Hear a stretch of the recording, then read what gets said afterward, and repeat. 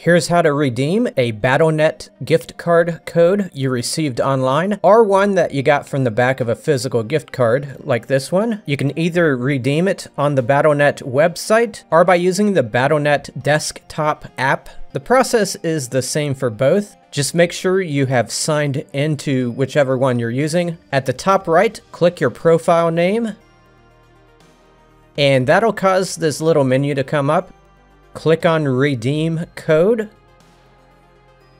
This interface will come up. Here's where it gets odd. It shows 4 sets of 4 X's in that box there. My particular code is longer than that, but it does not matter. Go ahead and type in whatever code you have without adding any dashes. Just input one long code. If it's from a scratch-off card, make sure you're only entering the digits that were under the scratch-off material and not the other numbers that are printed all over the place. You don't even need to worry about making the letters all caps. It is not case sensitive, so if you want to make them all lowercase, go ahead.